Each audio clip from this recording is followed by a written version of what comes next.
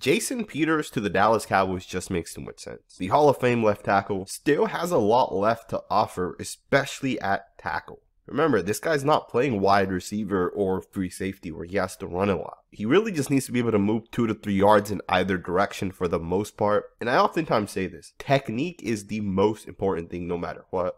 And Peters is probably one of the most technical tackles I've ever watched. Let's get right into his tape. Jason Peters is a veteran, and one of the things you have to understand with veterans is they understand things such as blocking angles.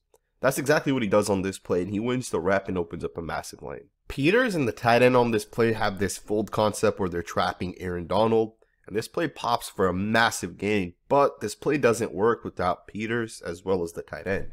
Being a veteran, Peters understands if he's able to just seal off this defensive end, and of course all these guys are kind of blocking down and 81's going to trap Donald, the lane will pop and it will open right on the inside hip of Peters. Now think about it from Jason Peters' perspective. He's one of those tackles that understands all he has to do is turn his butt towards the running back, seal off, and just don't make any mistakes. Make sure the guy gets pushed outwards and make sure he doesn't beat you to the inside. That's exactly what Peters does. He seals this defensive end off. And David Montgomery picks up a big chunk of yards on this play. That's because of Jason Peters. Let's get into the next rep. In my opinion, the most important concept for a tackle is to anchor. To be able to get vertical in your set, not give up too much ground, and be able to shut down a defensive end.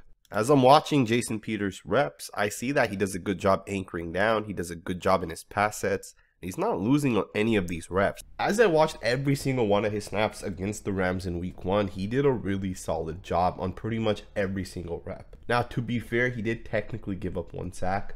And I want to break that sack down, but I also want to get into his other sacks that he gave up because I know that is one of the things that's been kind of trendy with Peters. In 2021, Jason Peters did give up 6 sacks, or at least according to Pro Football Focus, he gave up 6 sacks. I want to actually just go over all 6 of those sacks really quickly. And then we're going to get into some of his technique and pass sets against some other teams because this guy looks very impressive on tape. Now, one of the things with Peters you have to understand is he's going to try to help out every single person that he can help out. On this play, the left guard is in a one-on-one situation with Aaron Donald, and he beats the left guard right at the point of attack. And you can tell by the way Peters sets that as he's getting vertical, he realizes this, and he turns his focus to Donald to help his left guard out. Now, at the same time as he's trying to help his guard out, his guy is speed rushing off the edge, and he kind of hesitates between those two things, and his guy ends up with the sack.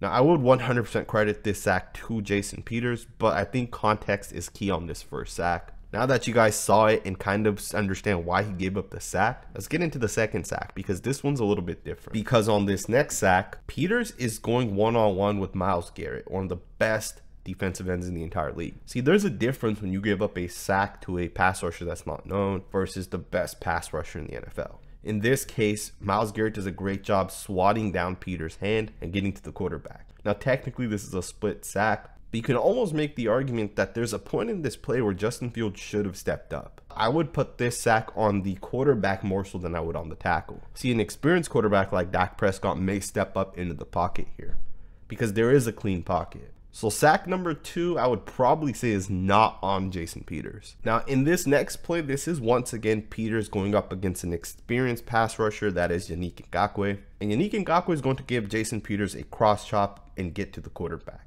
And you can almost make the argument that there is a clean pocket and Fields should have stepped up. No pass rusher should be sacking a quarterback 7 to 8 yards into the backfield. At some point, an experienced quarterback would step up. And I think Fields, with that inexperience, did not step up. And you can almost make the argument that the third sack probably doesn't go to Peters either. Now, on this fourth sack, I would say is on Peters, but you can also make the argument that the defensive line runs a game and the left guard does not pick up the guy that's over Peters. The left guard should have switched with Peters. He doesn't. The guy gets to the inside and he ends up getting the sack. Now, in the fifth sack, Peters does lose, and I would put this 100% on Peters. No excuses. He gets bull rushed, he gives up too much ground, and his guy ends up getting the sack. And finally, the last sack that Peters apparently gave up according to PFF. The quarterback is trying to climb the pocket, trying to step up, and Peters' guy basically tackles the quarterback. Do keep in mind, This is a loss of 1 yard. So had the quarterback fallen forward just 1 extra yard, it wouldn't have counted as a sack. So again, this is why we watch the tape, right? Jason Peters obviously is a solid player, and you don't necessarily credit all 6 sacks to him without the context being there. Now, Peters did dominate last year. Let's get into what makes him such a dominant player, specifically from the technique perspective. One of the things you guys have to keep in mind when you watch a guy like Peters, who's up there in age, is you have to watch the most recent tape that you have, right? Which, of course, was the 2021 tape. But you have to watch different weeks as well, right? Keep in mind, the first game we just watched was the first week of the season. This is week 6, right? He's obviously used to the game speed. He's getting back into hitting. And the guy's dominant, man. Like, it's just clear to me that this is such a great fit for the Cowboys. And this is what you should expect out of a guy like Peters. By no means is this reach block difficult, but do understand a lot of people aren't able to properly reach. Peters shows he can still reach, he can still get out here, and he can still seal off this 5-tech defensive tackle. This is a really solid job by Peters to be able to get out there and really just create that lane for this running back. I mean, look at that lane right here that's created. That should have been a touchdown, in my opinion. A more explosive back like Zeke or Pollard. Hit this and score. Now, of course, in the NFL, lanes generally don't last as much, but Peters does a really solid job opening up a lane. Now, I want to spend some time on this play right here because I think this kind of shows you the mindset that Peters has, but it's a mindset that a lot of tackles don't have, right? If you guys watch Peters' set here, notice how the defensive lineman was to the inside, but Peters is going to quickly shift and close that off and basically make sure the defensive lineman ends up to the outside. He's going to quickly jump to the inside, get his body inside, and make sure that defensive tackle cannot beat him to the inside. Now, this is important because you want to create a pocket. All right, this is what it should look like for your quarterback. And if you let one of these defensive guys slip one of these gaps, it's not going to be as clean. And again, Peters is a veteran, so he understands this small little detail, this small little concept. The quickest way to a quarterback is always through the inside, and Peters does a great job pushing this defensive tackle to the outside and making sure his butt gets to the inside. It's a really solid rep by Peters, the veteran. Let's get into another rep because I think this next one's very interesting. Now, on this play, you're going to have 3 guys basically come, and the offensive line has to process and pick up all 3 of these guys. I'm going to let you guys watch the play, then we'll kind of break it down. But one of the things that's very important, in my opinion, for the Dallas Cowboys is to make sure that Tyler Smith gets all the help that he needs. Right? One of the reasons why you draft Tyler Smith and put him at left guard next to Tyrone Smith is because you have a future left tackle helping out the rookie, the guy that is potentially the long-term option at left tackle. But not having Tyrone Smith is going to hurt Tyler Smith. But by bringing in Jason Peters, you're basically giving him that same help. You're basically giving him that same confidence. Now think about what Peters does on this play to help out the left guard Cody White here. On this play, he's going to help double team the blitzing linebacker. He's going to make sure to pass off this guy. He's going to make sure the guard has him controlled, and then from there, he's going to switch out back to the defensive end, and he's going to shut down an anchor and stop that defensive end as well. Not only is he helping the left guard, but think about the confidence that Cody White here has, knowing that he has a Hall of Fame in Jason Peters next to him. I think as Peters gets to the Cowboys and plays that left tackle spot with Tyler Smith to the inside, it's going to help that confidence, because confidence is huge for offensive linemen, especially young offensive linemen.